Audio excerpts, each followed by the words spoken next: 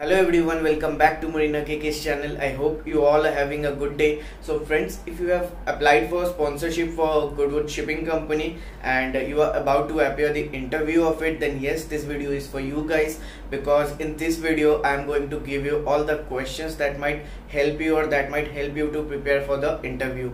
But the very first question is, how come I have got this much questions? I know many students or many seniors who are already working in this company, and some of them some students are also there who have applied for sponsorship and they have got also, and now they are pursuing their DNS courses from which college, because GOODWOOD shipping company comes only in a particular college every year, for according to my information. And I asked them about the questions. They all gave a list of questions, and from all the combined lists, the most common questions that they have given me, I'm going to share with you guys. Definitely if you follow this and if you prepare this, it will be enough for you. But I am not telling you that you have to prepare only this and only these questions will be coming in interview. My perspective is, if you understand what I'm saying, what are the questions, what I'll give you the answers also. See, basically there are three kinds of questions in interview. First kind belongs to your personal questions, like what's your introduction, what's your hobby. So if someone is asking you what's your introduction, that doesn't mean you will make him, the interviewer count your siblings. I have 2 brothers, 3 sisters, or whatever you have. You can just say that yes, we are living in a joint family. What's your father's background, what's your mother's background. If any kind of job your father or mother have, or both of them working, you can tell them. And if they ask you about your hobbies, don't make it fake. But one thing I'd like to tell you, that I know many of the students are doing it, that they are following the phrase that fake it till you make it. But if you are going to fake it, then make sure that whatever hobby you are telling to the interview, you know each and everything about that particular game, particular art, particular sculpture, or whatever you are telling in response of that. What's your favorite hobby? Like if you are telling long tennis, then make sure you know all the rules, all the players, which country holds the World Cup, or whatever, each and everything. Each and everything regarding that particular game. If you are saying glass painting, then you must know what are the colors, what are the glass we use for glass painting. If you are telling chess, then you should know the name of the chess players, and each and every game about, all the basic important games of that particular game. Like if you're talking about chess, then in which country chess is being celebrated as the major game. So you have to clear this, and there are some questions from book. You might have gone all through that questions. Read the laws, Kirchhoff's law and Newton's law, all the 3 laws, example of all the 3 laws. Keep your basics clear, so I'm not going upon that. But the most important part is general science. The questions from general science, this is the main thing. If you answer that, it's definitely gonna impress the interviewer. And one more thing that I believe in, and I always suggest all students who ask me questions through Instagram or any social media I'm active upon, that what should we answer to crack the interview. See, what I believe is that you should not apply, you should not sit in front of the interviewer to crack the interview, because you don't know the result, right? They are not going to tell you that yes, your interview is done and you were selected. But work to impress the interviewer. Don't work to crack the interview. Work for the purpose which is giving you the result on the spot. Like if I speak out in Hindi, like आप लोग अगर कभी भी interview देते हो, तो बहुत student के साथ ऐसा हुआ that they come and give me a good response that sir वो खुश हुए और उन्होंने कहा कि it's good, well done, your preparation is good. ये आपको कैसे पता लगा? क्योंकि उन्होंने वैसा कुछ रिस्पॉन्स दिया, राइट? उन्होंने आपको खुश, मतलब आपने उनके फेस पे एक स्माइल देखा, या फिर आपको पता लगा कि उन्होंने कुछ किया, है ना? तो उनके रिस्पॉन्स से आपको ये पता लग गया होगा कि हाँ, आपका इंटरव्यू बहुत अच्छा गया है, right? So this is the reason I always suggest any student who talks to me or who seeks my advice, or when they come to me with their queries, that work to impress the interviewer, don't work to crack the interview, because it's a real thing, it's a fact that you don't know the result. You will get to know when they will mail you after 1 week, 2 weeks or whatsoever. Then you will get to know the result. But if you impress him, you will see his reaction or his smile. At least that is satisfied for the applicant. that yes, I was able to satisfy the interviewer, right? So in this video I have some questions I'm going to discuss. I'll keep it slow and calm so that you can note it down, or you can watch the video again and again to have a revision of all the questions. I don't have that much questions, but whatever I got, it will be of your use. So let's start.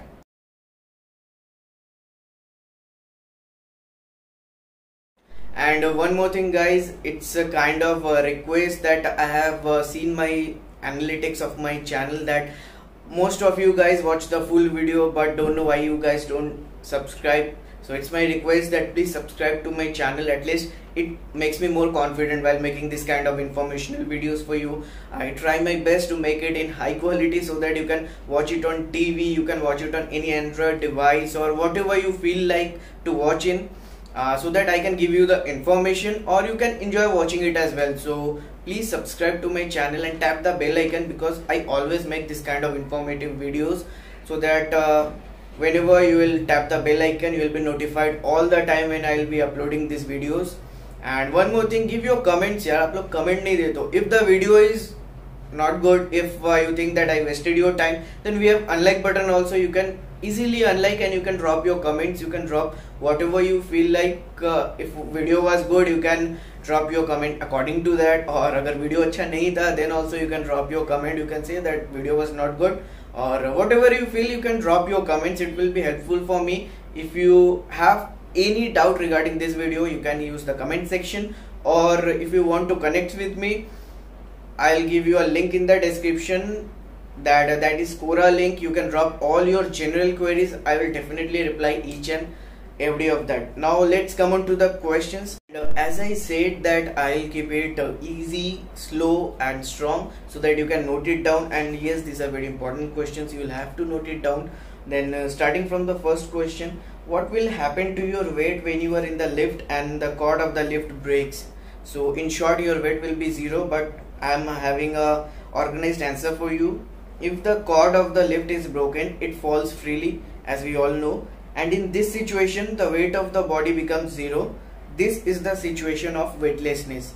Weightlessness. This is the situation of weightlessness.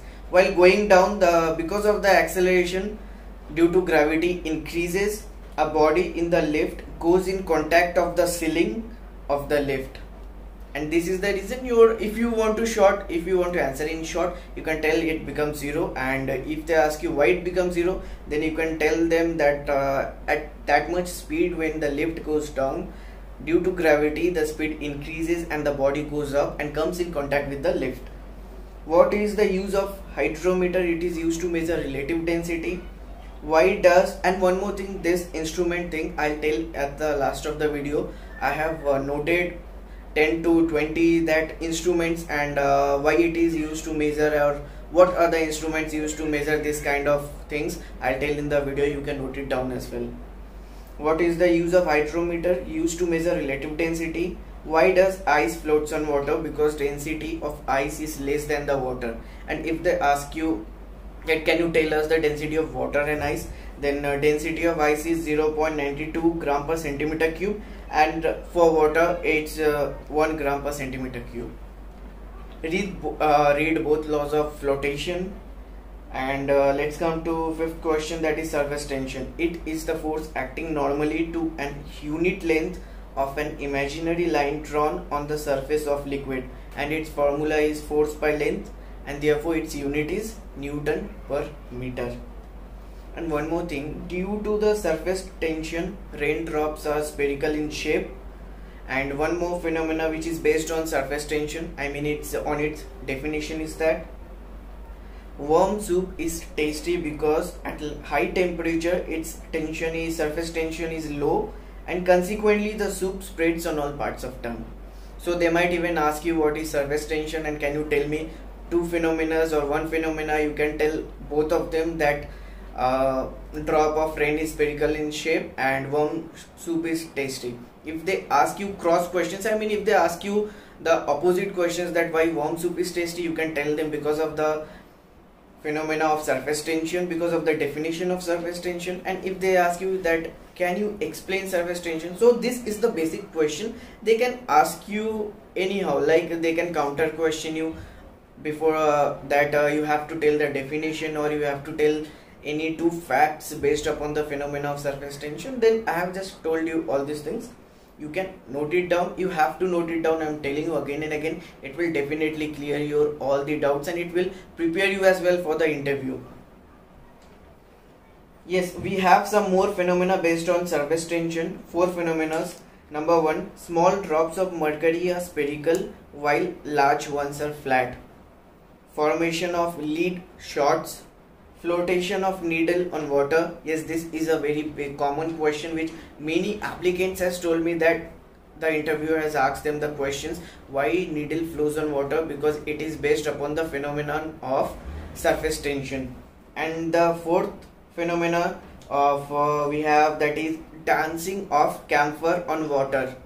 Camphor, CAMPHOR. I would like to tell you, you can Google it because there are little bit questions, but I can't go that much deep. You have to at least work a little bit for your own interview. Let's come up to 6th question, and before that I would like to tell all you guys that who are going to appear for interview that please watch my video on Anglo-Eastern interview questions and Great Eastern interview questions, because what I prefer to all the students that the more questions you will cover, the more prepared you will be for the interview. Like this is particularly for Goodwood, but you should know more questions. Like they are gonna ask you questions based upon canals, Gulf, Persian, what is peninsula, what are the countries, what are the capitals, what are the currencies. That is the major portion which you should be cleared. Like you should be sharp enough that if they are asking you what is the currency of India, and you must be in a fraction of a second, this should come out of your mind.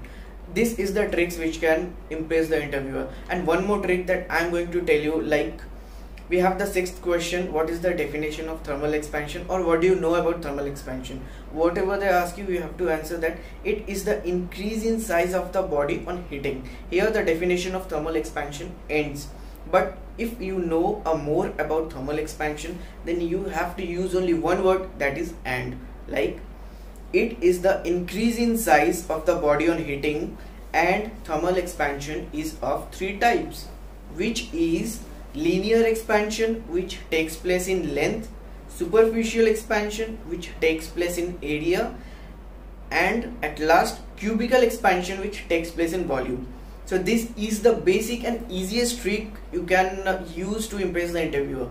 Like you will be, what is the major mistake that students do? They put an end to a sentence and they start a new sentence. If you do that, they will charge you that I asked you only the definition, but you have told us about all the types also.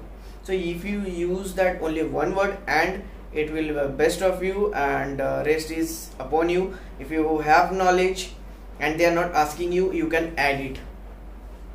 They will be like, I asked him the definition and he told us about all the 3 types also, and which type takes place in which dimensions. Like expansion, linear expansion takes place in length, cubical expansion takes place in volume, and superficial expansion takes place in area. So it's upon you. If you want to impress them, you will have to be smart enough. And some practical applications of thermal expansion. Telephone wires are given enough gap to allow wires for contraction in winter. This is also a common question that all of them have given, and in Anglo-Eastern interview also this kind of questions are always asked. Number 2 application, an ordinary pendulum clock runs faster in winter but slow in summer, because in summer the length of pendulum increases while in winter it decreases. It is also a common question. And the 3rd application of thermal expansion, a gap is provided between the iron rails of the railway track so that rails can expand during summer and do not bend. If that gap is not provided, then in winter what happens, that iron rails will in summer the iron expands and it will collide and it will curve or it will break, leading to accident of trains, leading to derail of trains, whatever it can happen. Then we have the question, what is the use of hygrometer?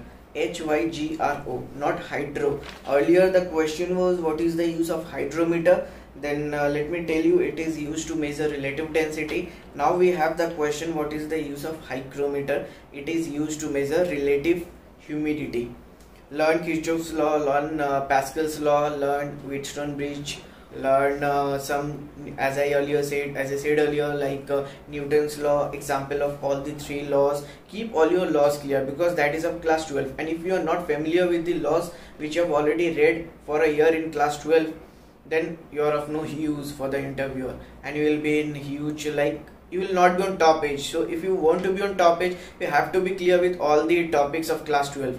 These are the questions of general science. You might not answer, you might not have the knowledge of general science. That's not a big deal. But if you are answering this kind of questions, definitely trust me, it will create a huge impression of yours in front of interviewer. And the next question is Newton's law of cooling. Some phenomena based on this law. You have to answer that, like what are the phenomena based on Newton's law of cooling. Please Google it or go through your books, because I am not going so much deep. I have some more questions. Now I am going to tell you all the instruments which are used to measure something. Like we had the question hydrometer, hygrometer. Like this we have a whole list that I have prepared for you guys. I'll keep it slow and steady so that you can have it. Starting from altimeter, it is used to measure altitudes and is used in aircraft. Ammeter, strength of electric current in ammeter. Unit is ampere. Audiometer, intensity of sound. Barometer, atmospheric pressure. Binocular, it is used to view distant objects. There is a huge list, you have to note it down. Calorimeter, quantity of heat. Cardiogram, movement of the heart. Chronometer, it determines longitude of a place kept on a boat, ship. See, we have instruments which are used on ship also, so this kind of questions can come in interview. Dynamo, it converts mechanical energy into electrical energy. We have engines on ship, so you have to cover these questions. They might ask you these questions. And electrometer, electricity. Electroscope, it detects presence of an electric charge. Endoscope, it examines internal parts of the body. Fathometer, depth of the ocean. This is the basic instrument that most of the students are asked in Anglo-Eastern interviews and in Fleet interview or Great Eastern interview. And then we have a galvanometer. It measures the electric current of low magnitude. Most of the students have already studied this in class 12.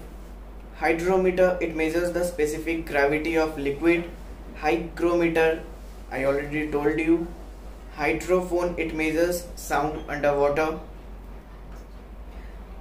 Manometer, it measures the pressure of gases. We also have some machines related to gas on ship. I can't tell you that much deep, it will take a whole day. So these kind of questions are also important for you. And yes, Marinerk's compass, already used by sailor to determine the direction. This is the basic question and it should come out of your mind, out of your common sense if you have some. And then microphone, it converts the sound waves into electrical vibrations. Microscope, to obtain magnified view of small objects. And then radiometer, it measures the emission of radiant energy. Telescope, it views distant objects in space.